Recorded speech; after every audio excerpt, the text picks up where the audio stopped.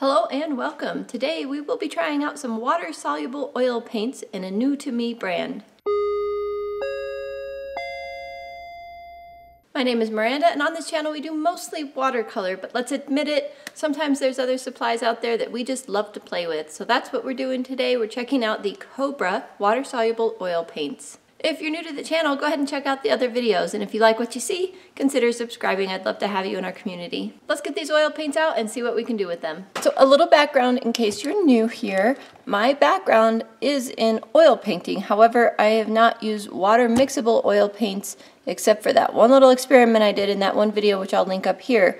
So they seemed like normal oil paints, and the ones I had did not actually clean up with water very well at all.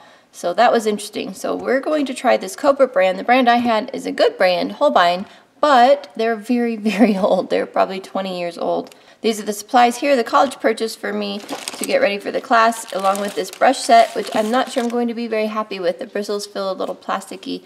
This is all from Blick, and I'll put the links down below. I have a big tube of white because we need lots of white in this kind of painting. And then this set of 40 mil tubes. Set of 10 40 mil tubes. And all of these beautiful colors. These are brushes the college already has a big bucket of, so I will try them out as well, except this is the biggest flat brush they have, so I think that would be a little challenging. It's great, obviously, for small stuff. I want to try these out too and see if we can at least use them in some of the painting.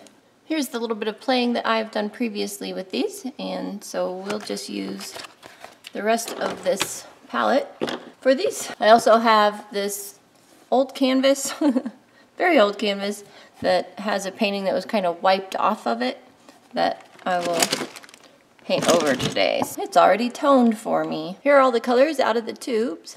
They're very pretty so far. Let's see how they act for us. I want to try this big flat brush because these will be the ones that we'll use the most. Here, some water back there, and I have a little container with a tiny bit of linseed oil in it. Yeah, not sure about the brush. Let's get some linseed oil.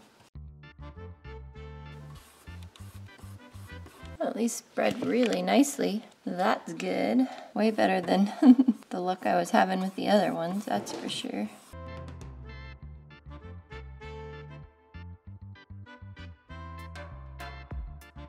Put that a little too thin, I think. That is a-okay. Add in some of the brown. I really like the brown. Let's do green. Much better.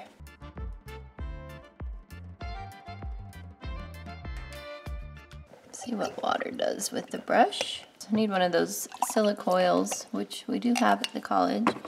Just something to rub the brush against inside of there to help get the paint off. But yeah, that worked way better than the old oils I was trying to use. Let's get some yellow on this subject here. Too much linseed oil.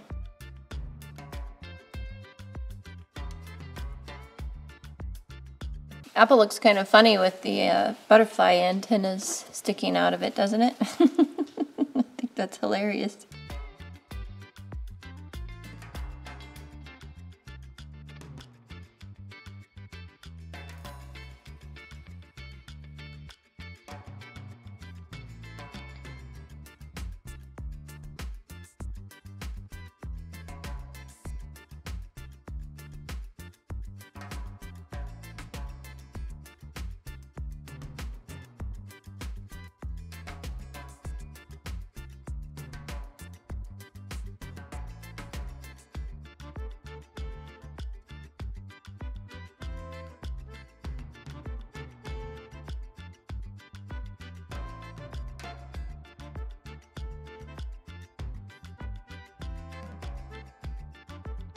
All right, we have an apple, ladies and gentlemen.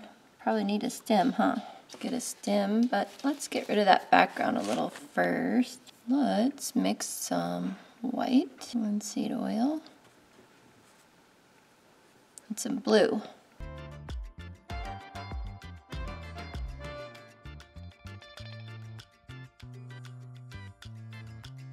All right, I think that gives us a pretty good idea of what that would look like without butterfly antennae back there. Just getting the rest of the paint off my brush. Let's get that little round brush from the college and try that out. A little stem going on. White from the background, back off the brush. More color. Darker. A little bit lighter. Done.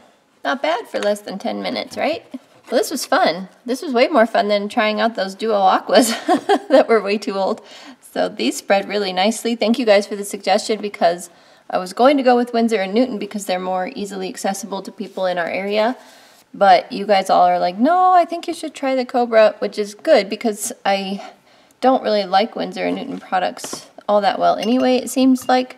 At least, I don't know. I have a lot of their oil paints, and those were always fine for me. But the watercolors, I'm not thrilled with their watercolors. The colors are beautiful. I should say, though, that if you're going to use Winsor & Newton watercolors straight out of the tubes, then they're fine for that. But you don't want to let them dry out and then try and use them. This brush, by the way, came clean in the water, which is cool. So that's great.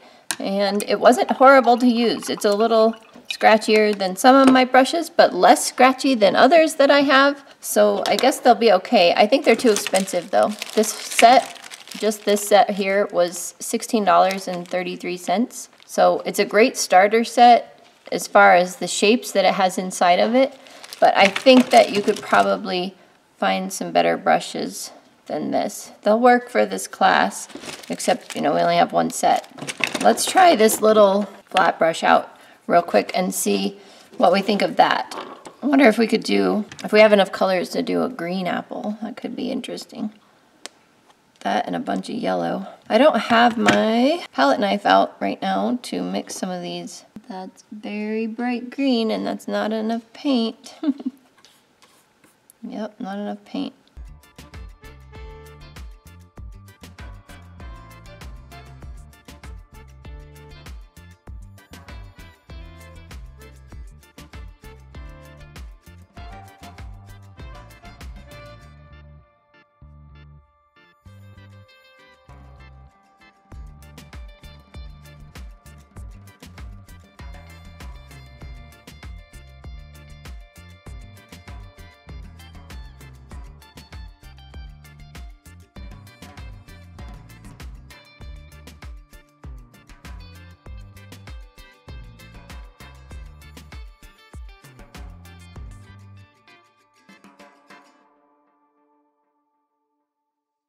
Okay, this brush worked fine. It's fine. It's just small. I don't usually work with such small brushes in oil painting, so I don't know. We'll do small projects and use a few of these brushes. Why not? Okay, 2 apples. So I'll be trying out some more projects with this soon. I want to pre-practice every project that I want to do with the students in the class. It's a 6-week class, so maybe I'll throw in a few of these water-soluble oil paintings for you. Sorry about the noise, the dog's chewing on a bone. Let me know if that's okay with you, if you guys would be interested in seeing that. I know that I'm mainly a watercolor channel, so if you guys wouldn't mind seeing a few paintings like this, let me know for sure in the comments below. Also, make sure you hit that like button if you enjoyed the video. I would really appreciate it. It helps me out, I guess. That's what they say anyway.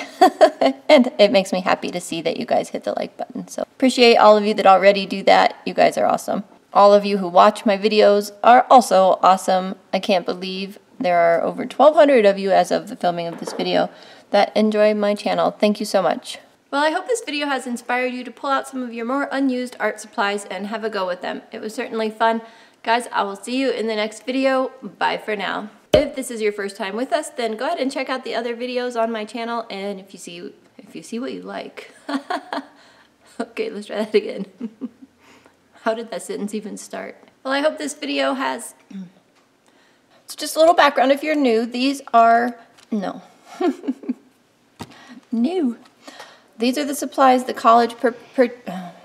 I should say, though, actually, if you're going to use Winsor & Newton... I should say, though... Hold on. I don't have my, what do you call it? I don't have my palette knife out right now to mix some of these